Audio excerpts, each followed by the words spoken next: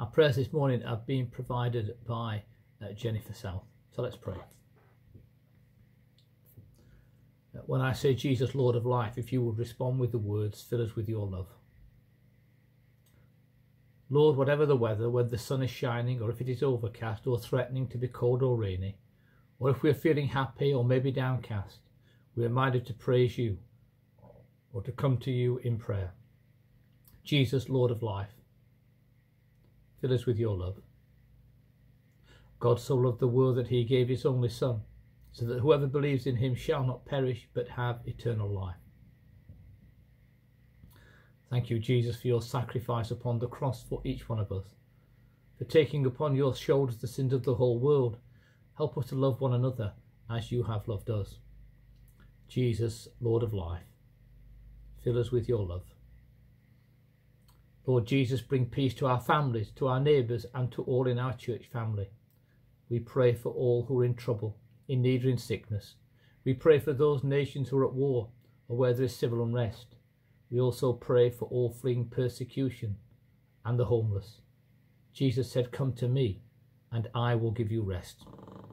Jesus, Lord of life, fill us with your love.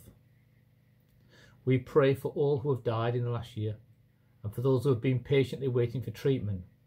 We remember Audrey Warren, Bill Hood and their families, and the families of all those mourning the loss of loved ones at this time. We also pray for the successful rollout of the vaccine worldwide. Jesus said, I am the resurrection and the life. Whoever believes in me will live even though he dies, and everyone who lives by believing in me will never die. Glorious God and Lord of all life, fill us with your love and sustain us by your indwelling Spirit. Amen. So shall we join together on this glorious Easter day as we remember the resurrection of our Lord and Saviour Jesus Christ. Let us join together in the words of the prayer that he taught us.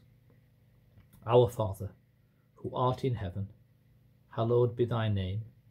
Thy kingdom come, thy will be done, on earth as it is in heaven. Give us this day our daily bread, and forgive us our trespasses as we forgive those who trespass against us. And lead us not into temptation, but deliver us from evil. For thine is the kingdom, the power and the glory, for ever and ever. Amen. Our next hymn is the hymn, See What a Morning.